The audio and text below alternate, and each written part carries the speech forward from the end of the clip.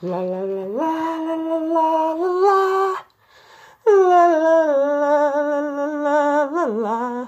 What's up, y'alls? It's Jer Bear, broadcasting for the Act on Fast Network. I wanted to share the correspondence I got from Senator Portman and do it in a song. It's about our national parks. Responding to your message, dear Jeremy. Knowing your interest in protecting America's treasures, I wanted to update you on what I'm doing in Congress to preserve our national parks and public lands for future generations. Ohio is home to 8 national park sites with more than 2.7 million visitors every year. As an avid outdoorsman, I have enjoyed visiting many of these sites, and I'm working in the Senate to ensure that they are protected for future generations.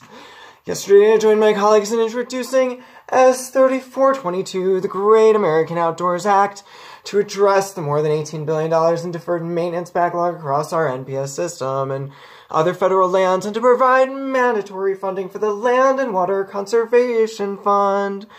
President Trump supports these legislative efforts, and I'm hoping the Senate will vote on it in the coming weeks. I am pleased that my legislation with Senators Mark Warner, Lamar Alexander, and Angus King, the Restore Our Parks Act, is included as part of the Great American Outdoors Act. The Restore Our Parks Act provides funding to address the nearly $12 billion backlog in long-delayed maintenance projects at the National Park System, and including over $100 million in deferred maintenance at Ohio's 8 national park sites. I called him about the Sonoran Desert. I called him about our Biosphere Reserve and Quito Baquito Spring and the Yaqui watershed that is under assault by DHS contractors to build the wall. That is what I emailed him about. He emailed me back about, let's see, did he even mention Arizona in this once? Did he mention Arizona? Did he mention one drop of Arizona's water? Did he mention one endangered species of the 93 impacted by the contract bidding protocol waived contract at the wall? This is what's just so absurd about this whole wall discussion.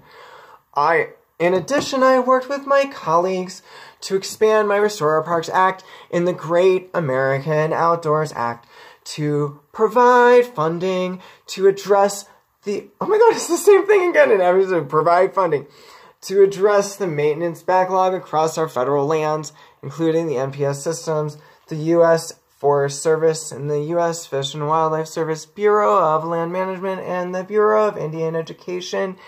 The legislation creates the National Parks and Public Legacy Restoration Fund, which is funded through half of unobligated revenue the government receives on the offshore energy development. Oh, no!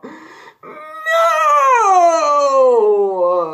Oh, God, they're selling out the Gulf. They're selling out this is like a northerners move, a racist northerner movement to fuck with Sonora and fuck with the Rio Grande Valley. Do not fuck with our riparian areas. I'm gonna get in trouble with my neighbor can hear when I bounce bounce a ball off the wall. So I don't want to yell too loud. But seriously, this is cray. Alright, hope you ladies like that, and hope you send this to Senator Portman to let him know we need the best. We need the best of the best. Alright.